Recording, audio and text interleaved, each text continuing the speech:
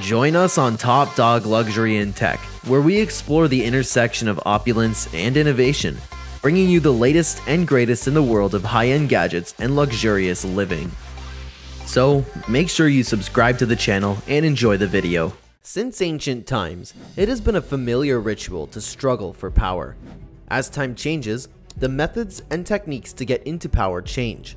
However, the desire and the goal to become the most powerful and rule over others remains constant. Today, if we see who has the most power, three possible names are most likely to pop out: America, Russia, and China. One thing that needs to be clear is, states gain power if the head of the state is a strong personality. Now, let's get into the video's central part. Who holds the most power? We will begin with China, led by Xi Jinping. He holds the position of the highest official in China. In particular, Xi Jinping is the president of China, general secretary of the Chinese Communist Party, and chairman of the Central Military. He has a long and impressive political career in China and has taken a firm stance in recent years. Xi Jinping can potentially become wealthy in China, the world's most populous nation, in any way the CCP deems legal.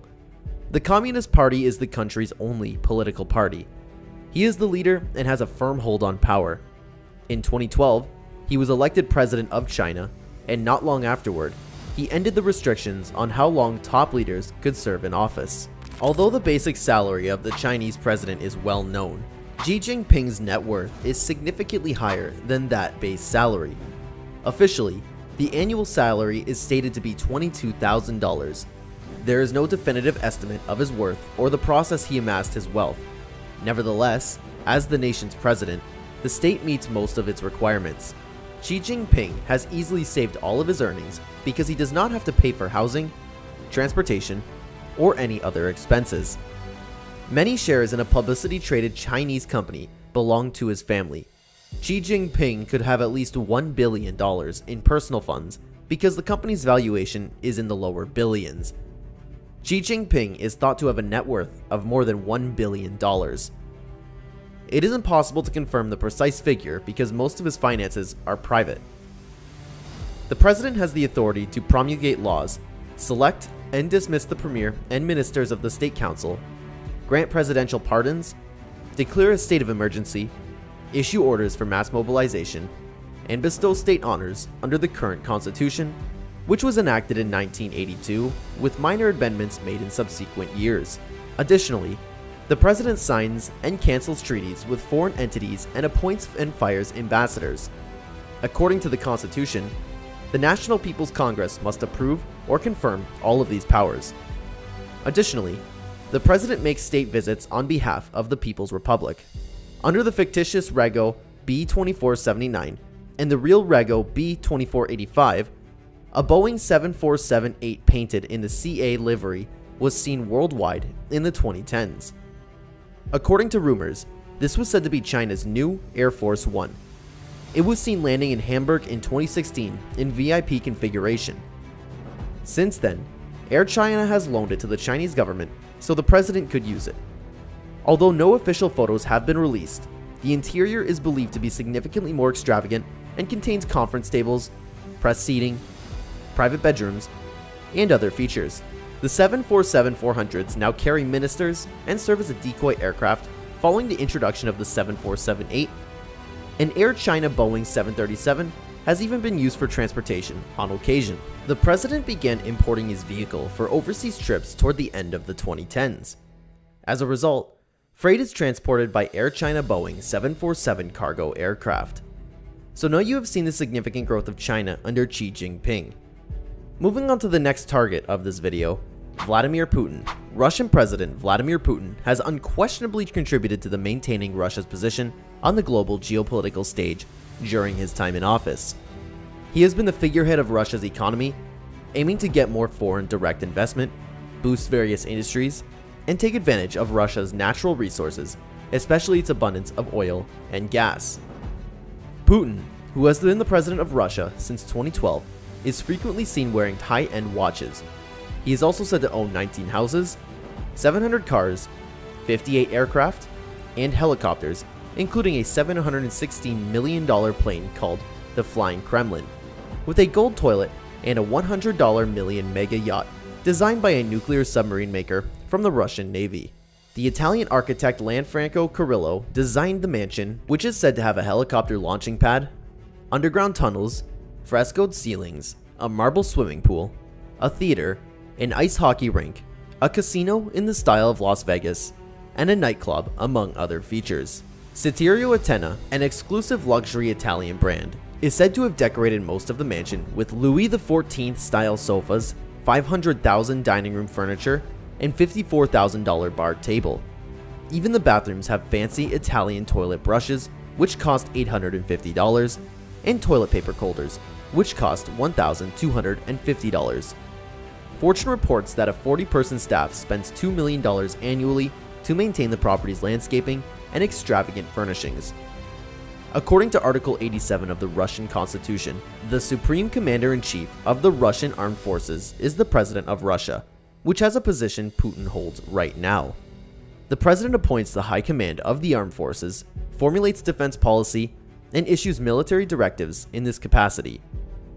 In addition, the President is empowered by several defense statute articles to declare martial law, order general or partial military mobilization, oversee the war industry, and make regulations. A military doctrine governs the use of Russian nuclear weapons for 2020. It gives the President the authority to use nuclear weapons in response to the attacks involving WMD or ballistic missiles, attacks that put the atomic arsenal's integrity in jeopardy, and attacks that could put the country as a whole in danger. That's about Russia. Now, let's get on to Joe Biden, President of America. President Joe Biden has been confronted with numerous economic issues throughout his presidency. He has had a difficult road ahead of him to improve this nation's financial health, including rising food and gas costs, inflation, and a possible recession.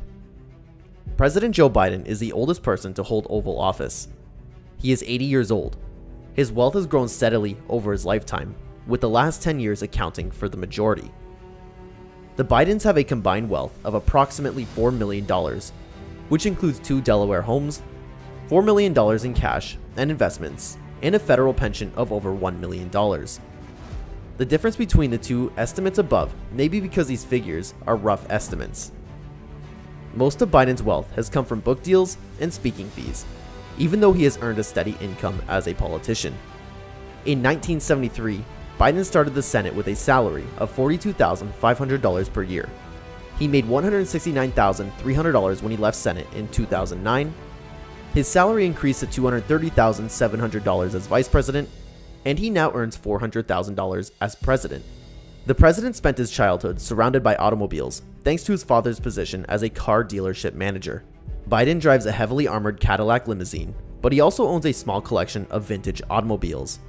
A 1952 Plymouth Cranbrook convertible in candy apple red, a 1951 Studebaker Champion, a Mercedes-Benz 190 SL, and his most prized 1967 Chevrolet Corvette Stingray, which his father gave him as a wedding present. The only authority in the world with constant access to nuclear football is the President of the United States. The device has nothing to do with football or sports in general, despite its name. The nuclear football is a 20-pound briefcase containing launch codes for nuclear missiles carried by an assistant. The briefcase dates back to John F. Kennedy's time in office during the crisis in the Cuban War. Contrary to popular belief, football does not have a large red button that can start a nuclear war. Its primary function is to verify the president's identity so that he can communicate with the Pentagon's National Military Command Center, which keeps track of the global nuclear threats and can direct an immediate response. For decades, the United States of America has spent most on its military and defense. The United States of America accoladed $718.69 billion for its military in 2019. Surprisingly, the United States spends more on its security than all but 20 other nations with the highest defense spending. Given that the United States has established 587 military bases in 42 countries and has active army troops in 150 countries, this budget pays for the purchase of arms and ammunition and care for the soldiers. These grant the American president tremendous authority over global events. Given that the United States has never fought a war on its soil and maintains relatively peaceful regulations with Canada and Mexico, the country's excessive defense budgets have been the subject of domestic and internal criticism for decades. It is no surprise to conclude that of all the three big names, Joe Biden, the President of America, currently holds the most power. Besides luxuries and net worth, Joe Biden has immense influence over different states, and most importantly, holds power to take over numerous forms